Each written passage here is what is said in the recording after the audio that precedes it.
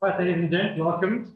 Thanks everyone for coming. It's great to see so many people in the audience and so many students as well. So welcome, and welcome to Kimberly, who's presenting today.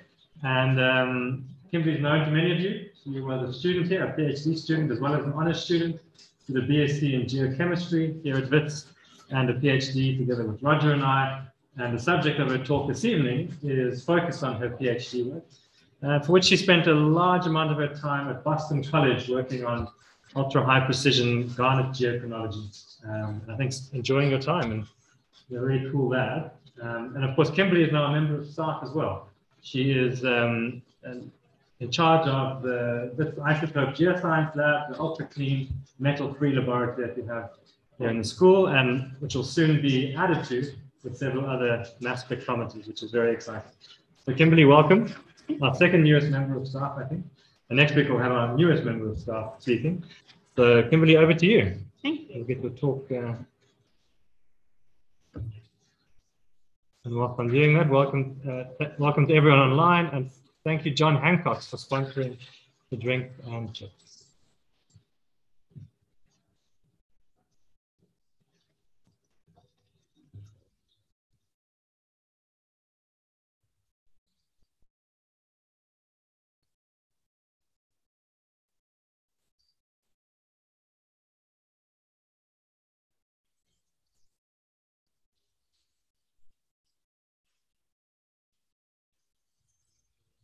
All right, Kim, over to you.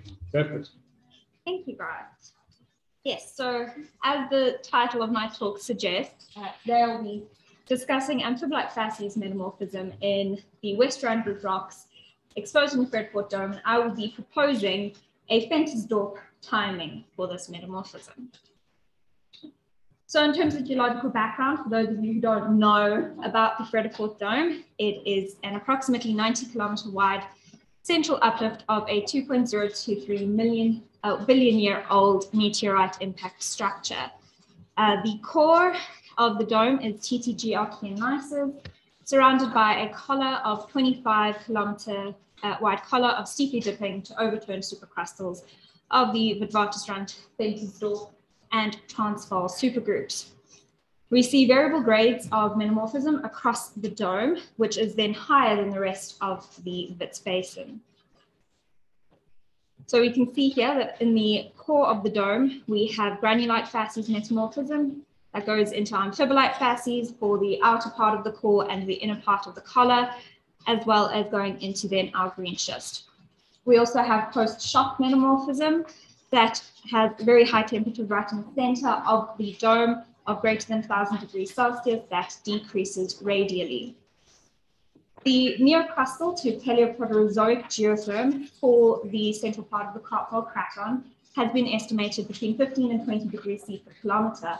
However, many of the metamorphic rocks in the innermost part of the collar of the Vredefort dome have an apparent geotherm of 40 degrees C per kilometer. So what caused this increase in apparent geotherm? We'd like to propose magma addition, and we have four main groups of our magmatic intrusions in the collar of the Vredefort dome. We have the Ventersdorp supergroup intrusions. Then we have our bushveld in gray here, Mkondo, which comprises the Anna's Rust sheet as well as associated Gabbroic intrusions. And we finally have the Karoo dolerite. Most authors in the past have favored a bushveld age metamorphism, but accurate chronology has certainly proven to be a problem, with argon-argon yielding known nice plateaus and ages between 2,000 and 2,100 million years, overlapping both the emplacement of the bushveld complex and the meteorite impact. So what did I do? I looked at a sample sitting here in the northwestern collar of the dome, sample K12C. It is a garnet-bearing metapelite, and I did some Sumerian neodymium chronology. In 1995, it was proposed a PT path, an anti-clockwise PT path, with a thermal maximum at 570 to 600 degrees C at about 3.5 to 4.5 kilobars, that was followed by a near isobaric cooling that culminated in rapid decompression associated with the meteorite impact. This M1A metamorphism was proposed to be related to the emplacement of the bushveld complex. This was based on circumstantial evidence because in order to get our pressures of 3.5 to 4.5 kilobars, you needed to have the entirety of the Vredefort, Ventersdorp, and Transvaal supergroups, and you needed an input of heat, thus a bushveld timing was proposed. So sample K12C, here we've got a full section image in both XPL and PPL, and you can see it as a layered sample. We have metaphylitic layers as well as a more semitic layer. There's garnet throughout the entire sample. You can see that we have two foliations. The S1 foliation is parallel to bedding, and S2 is oblique to bedding, defined by these biotype porphyroblasts. These are our TEMA phase maps, and so red is garnet, yellow is quartz, our orange is the biotype, and the green is the muscovite and the chlorite. We also have some pseudotachyllite present throughout the sample that displaces in both a sinistral and a dextral sense. This pseudotachyllite also cross-cuts and offsets the metamorphic mineral assemblage. If we look at one of our garnets here, you can see that our main inclusion compositions are quartz, ilmenite, and there's also some apatite inclusions. But what is of interest as well is these overgrowths, these irregular overgrowths on the garnet grain. So the pseudotachyllite, as I mentioned, cross-cuts our main metamorphic mineral assemblage. So you can see here it is cross-cutting our garnet 1 as well as our garnet overgrowths, garnet 2. And here's probably the rest of that garnet grain. And we have chlorite 2 growth of these coarse chlorite along the pseudotachyllite. Our pseudotachyllite has also been recrystallized and contains either microclasts or neoblasts of garnet. So something has happened to our pseudotachyllite after its impact formation. So if we look at our TEMA phase and manganese element map, so the TEMA, as many of you know, is the TESCAM integrated mineral analyzer. And we can see we have our garnet 1 cores surrounded by our garnet 2 overgrowths, which are texturally very different. And we can also see compositionally, these overgrowths are different. We have a normal prograde manganese path here with decreasing concentration from core to rim. And then we have this very distinct change in our manganese concentration in our garnet 2 overgrowths, suggesting that both texturally and chemically, there was either a second increase on the geotherm to cause this growth, or there was a period of time between the growth of garnet 1 and garnet 2.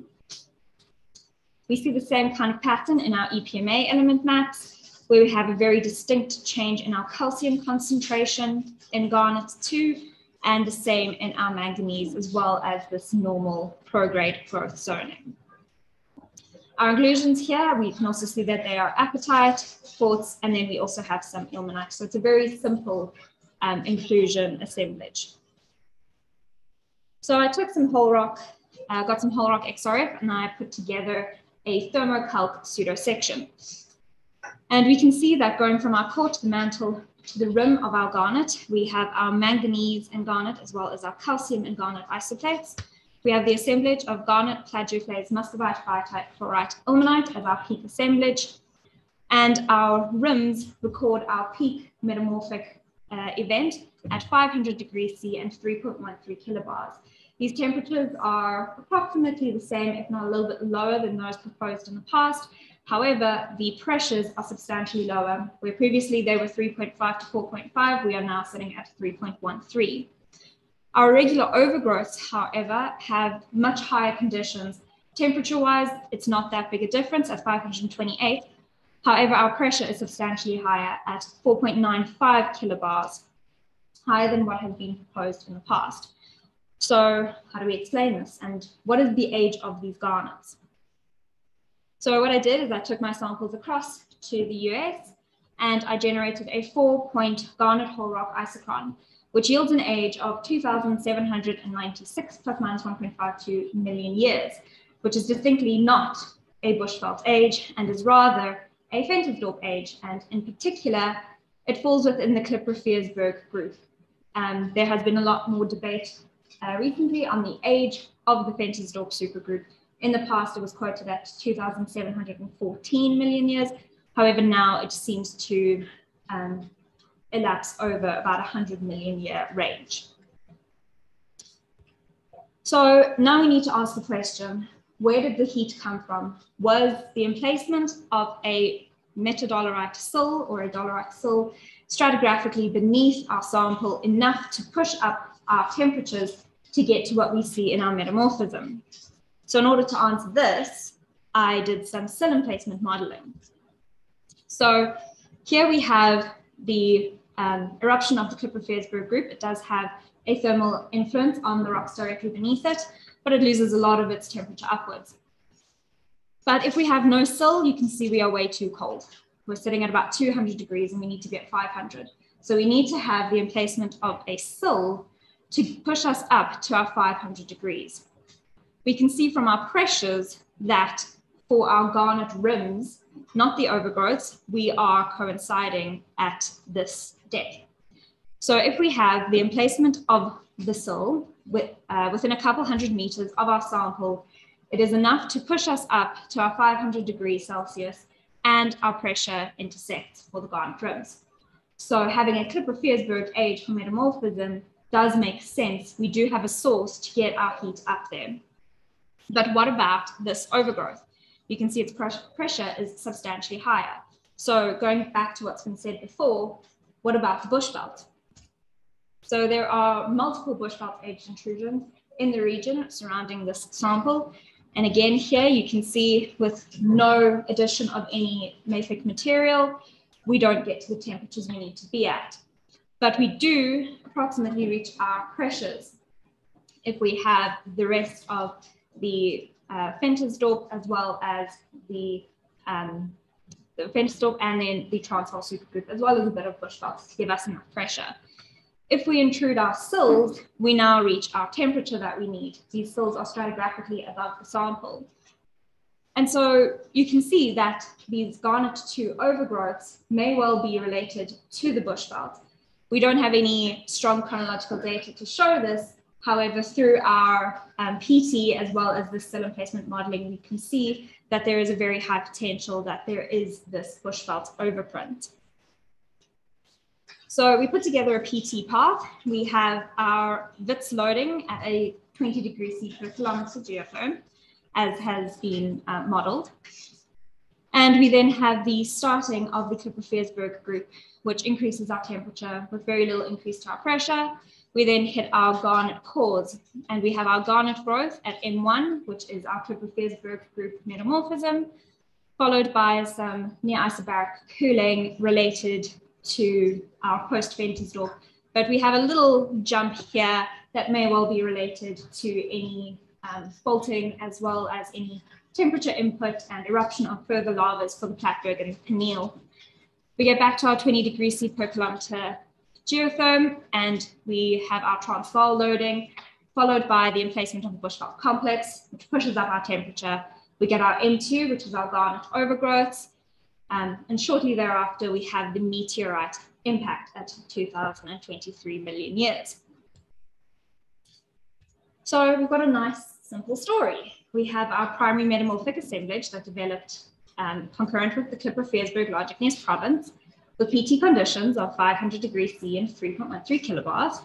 Then we have our garnet 2 overgrowth that we propose is related to the bushveld. And then we have the meteorite impact at 2023 that then forms these pseudotachyllite in the shock cleavage. We also see that there must be some post-impact heating because our pseudotachyllite is recrystallized, and we have the growth of chlorite too. So kind of in general, what we're saying is that both Ventersdorp and bushveld large igneous provinces have influenced the thermal evolution of the Wits basin. But there's more to the story than that. I looked at a couple more samples. I looked at a metapelite from over here. I looked at a dolorite, and I looked at a kink-banded mica layer in a quartzite. And we found some interesting things. So our sample VDA4, which is the metapelite, is a layered sample. We have our metapolitic layers as well as our metasemitic layers.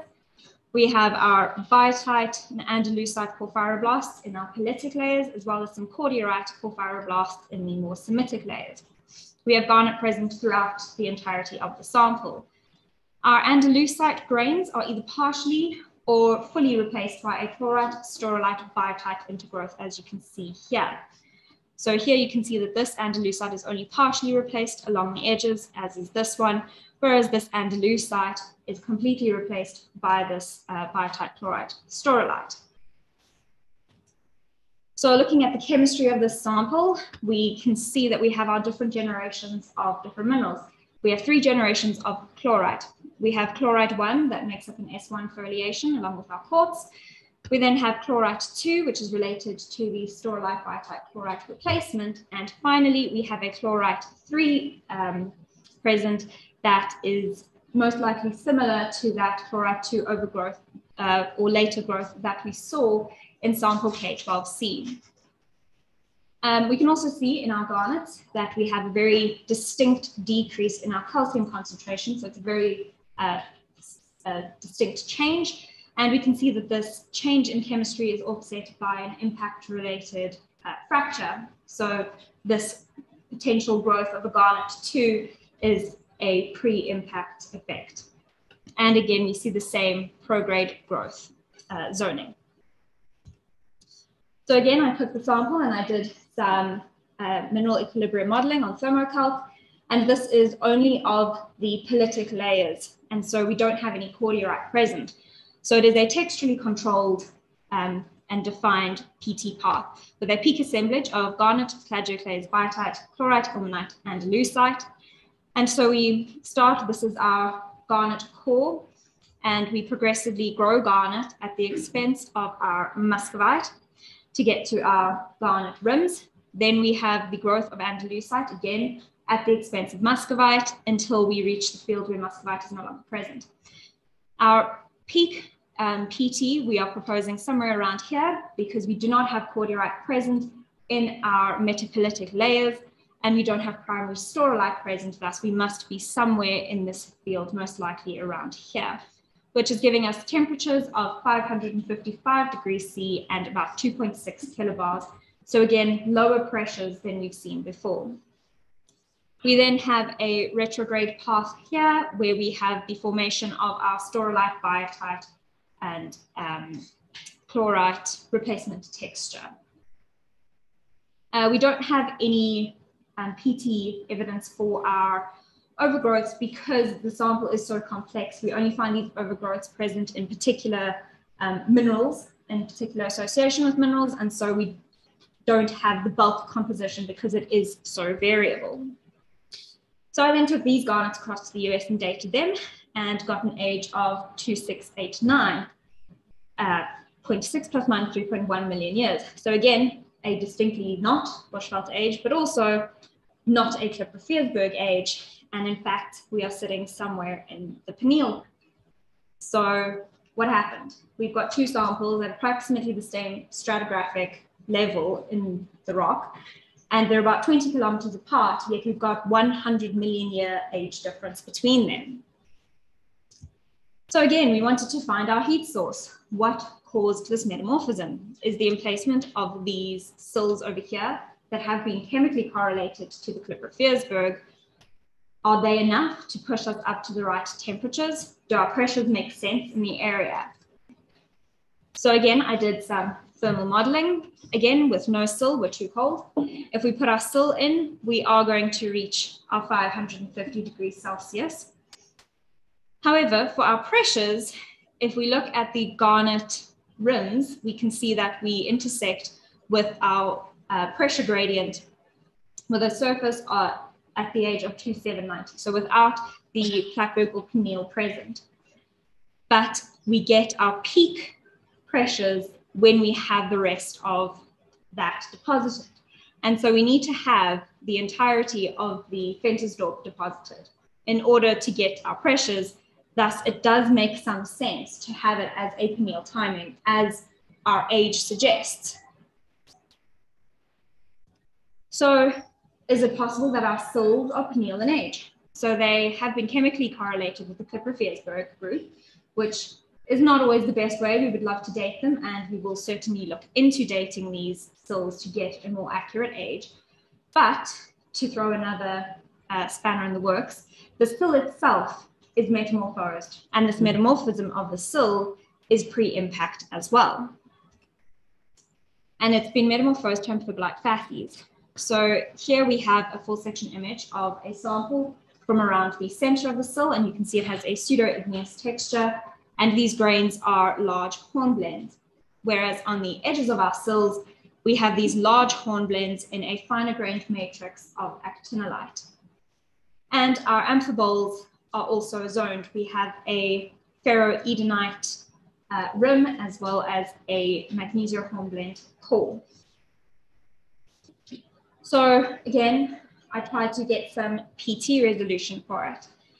And for a sample from the edge of the sill, we got PT conditions of 470 degrees C and 3.1 kilobars.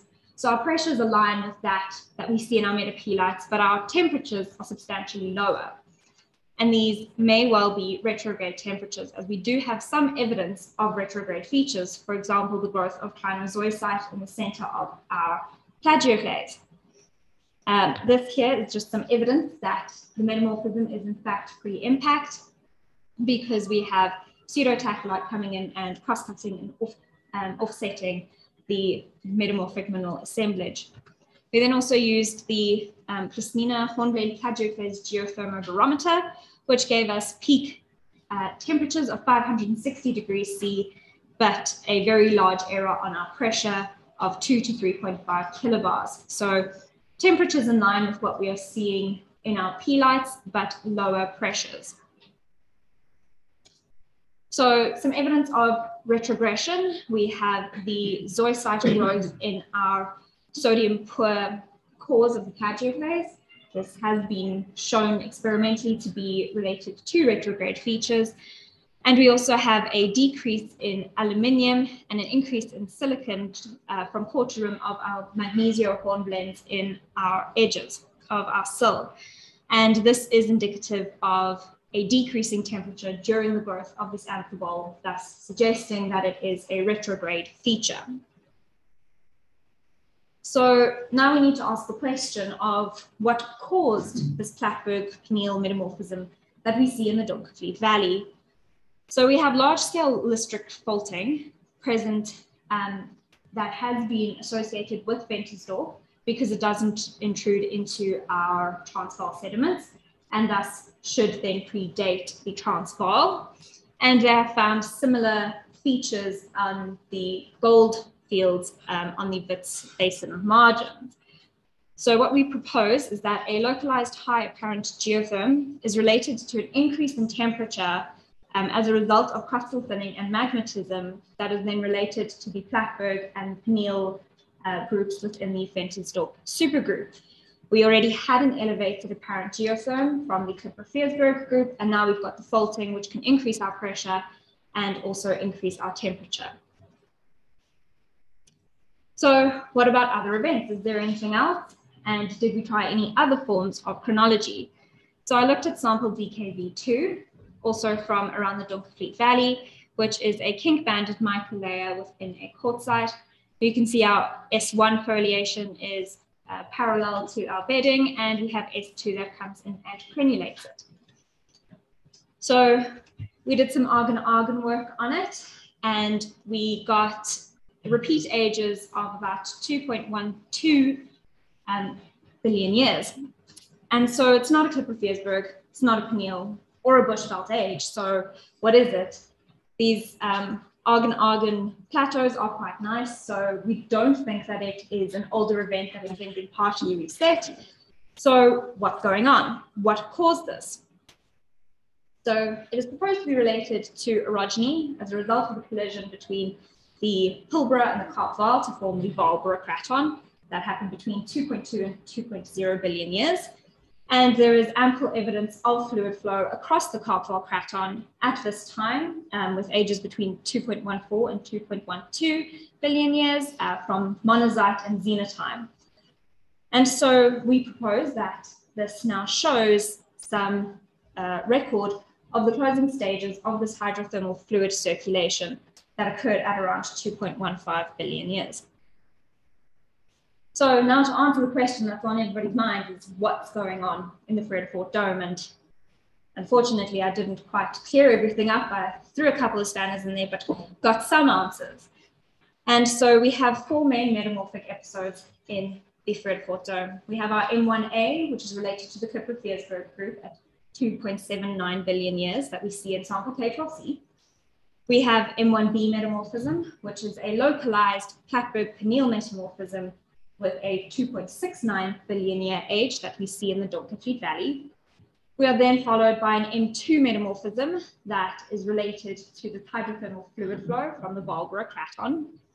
Then we have M3 metamorphism, which is bushveld-related overprint that we see in sample K12C and potentially in sample VDF04. And finally, we have the meteorite impact and any post-impact metamorphism, so the recrystallizing of the pseudotachyllite. So we know some answers, but there are many more questions to be answered through this work. Are there any questions?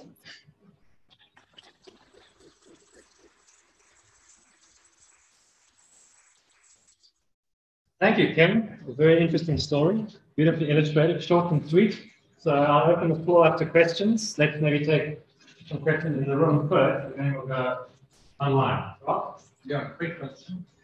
So I'm surprised that it's possible to preserve up to 5 metamorphic events and essentially the Metamorphism. I mean, wouldn't the subsequent metamorphic events not at least partially or totally obliterate or overcome the previous metamorphic events?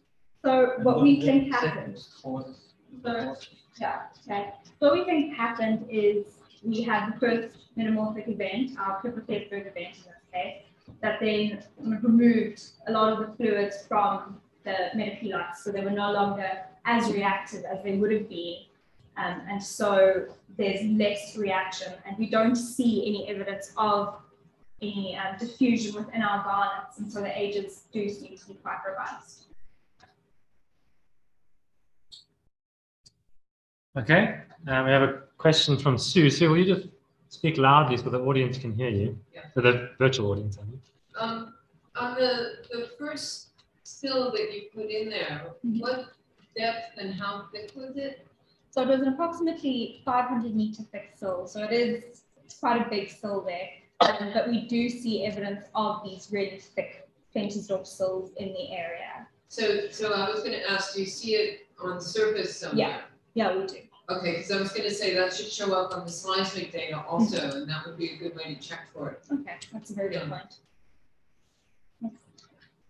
Go for George, just nice and loud. Good talk. You were talking about the Western group shell around the Vredefort dome. We are sitting on Western group shells here. Which metamorphic event would cause the metamorphism of the rocks?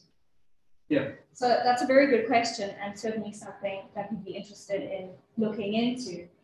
It is possible that we did have a Ventersdorp event here that initially was the first event and could have mobilized the gold, but then it's been overprinted by these subsequent events.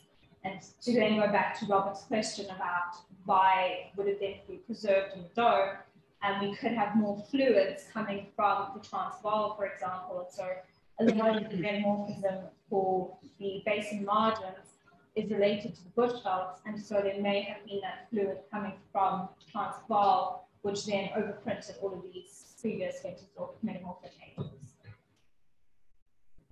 Okay, I think we'll come to your question now, Karen, but I see a question from Lou. Lou, you can unmute. Yes, okay, thanks. You've convinced me that there's a Ventersdorp age heating event because you have Ventersdorp rocks in the area and you have a garnet age of approximately Ventersdorp age. But I will assert that the ages for Ventersdorp, which is a very thick sequence, probably produced in a large igneous province, I would say that the ages aren't really very well constrained. A lot more dating work needs to be done for Ventersdorp to for example, figure out if there's just one a large igneous province or two or maybe more. So, you know, at this point, I would hesitate to connect any of your garnet isochrons to Peniel or to Plattsburgh or whatever, you know. Wait until the Ventersdorp dating gets better done. It's not going to be easy to do. But following on from that, regarding the Bushveld heating, would it be fair to say that you don't really have any direct evidence for a Bushvelting? There is no Bushveld rocks that I know of in the area. Maybe I'm wrong. And none of your isochrons produced a Bushveld age. So to me, that is a bit speculative. Yeah, I agree. We don't have any direct chronological evidence for this Bushveld overprint. There are some Bushveld sills present, particularly around sample K12C, and they are definitely something that I would want to take a look at to see if they have experienced anything as well and to get better ages for it. I think a lot of the chronological work in Vredefort Mayfix, a lot of it has been just chemical correlations to the larger body of the Bushveld complex, and so it is entirely possible that there is no kind of Bushveld overprint, but just based on the thermochronology, we can kind of imply, and our thermobarometry, we can see that it is potentially a Bushveld event. Can you tell us a little bit more about these Bushveld sills? Why do you say they're Bushveld? What's the evidence for that? Because they could equally well be Umkondo, which are known to be in the area. Yeah, that is true. But it has been kind of stated in many previous studies that there are these Bushveld age sills that formed through the differentiation of a Bushveld magma. If you look at things like Kutsia et al. 2006, they studied a lot of these intrusions, and they also found that they tended to trend towards a Bushveld composition rather than an Umkondo composition. Thank you. Thanks, Lou. Clara? Hi, Kim. I really enjoyed the talk. I was really happy to see that a lot of the results correlate really well with the results got from diamond images in the pre-state, showing coincidental agents. So the two studies seem to agree with each other. That's great. I was curious, the 2.2 event that you documented from the garnet agents, have you considered the Heckwit large igneous province as a potential cause of that? We haven't, but it is certainly something we can look at. Kind of the latter half of the talk is still things we're trying to work out. The first half will be going into a publication in South African Journal of Geology at some point, hopefully soon. But it could well be related to that. And going back to your comment about the diamond ages, I did also date some garnets from a lower crustal xenolith from Lace, and also got some nice Ventersdorp ages. And so it seems to all kind of fit in together. Okay, do we have any more questions from the floor or from the audience online? I don't see any hands up from the audience online, but George, go for it. You talk about the Ventersdorp salt, but there are plenty of Ventersdorp dikes that cut through all of the sequence and so on. Will it work as well if you use dikes, including through the sequence to model your? I think you'd have less of an influence of it because it will be a far more localized metamorphism than it would for a sill, because you'd just be metamorphosing that little bit of rock that's directly next to it, whereas with a sill, you're going to have this kind of top of high temperature that can then metamorphose whatever's below it or above it. Whereas with your dikes, it will just be whatever's vertically or laterally next to it. Okay, and then there's one last question in the chat from Jeremy Lehman. Well, two questions now. He's typing furiously. Thanks for the good talk. Are the garnet isochrons for the entire garnet crystal, or have you removed the rims to be sure to date the metamorphic event and the cause? And the second question, what are the relations between garnet fabrics, between garnets and fabrics? Do you show some garnets in S1? Overall, how do these explain these fabrics in S1 and S2? So for the isochrons, we did remove inclusions. We couldn't drill the garnets because of their grain size. For every garnet point on the isochron, you need about 100 milligrams of garnet, which at my kind of optimal picking rate, I was picking about 5 milligrams an hour. And for a 4-point isochron, that's a lot of picking to do. And if we wanted to drill out just the cores, it would take even longer to do so. And so we picked the entire grains, and then they went through a partial dissolution procedure to remove any inclusions and anything that was less resistive than the garnets. And these overgrowths are very inclusion rich. And so we work on the assumption that it would be removing a lot of that material as well, and preserve primarily these very strong cores. And then you're garnet about the relationships between S1 and S2 and the garnets. Again, this is very difficult to see. These garnets are quite fine grained. And for the most part, we did see that in some cases, the S1 seemed to just slightly bend around our garnets. And so we may have a thin growth over there of our S1 as well as our garnets. And then for the most part, we think that the garnets predate our S2 foliation. Okay, I see Lou's hand is up again. I'm not sure if that's an old hand, Lou, but it's old. It's an old hand, Grant. Okay, thank you, Lou. Thank you, Kim. That was a fantastic talk. Really enjoyed it. And thank you all for coming. Next week, we have Karen Smit, who will be speaking about plume-related diamond formation at Voorsput in the central Kartwal crater. So we look forward to that, Karen. And thank you all for coming. And we'll see you all same place, same time next week. And thank you, John.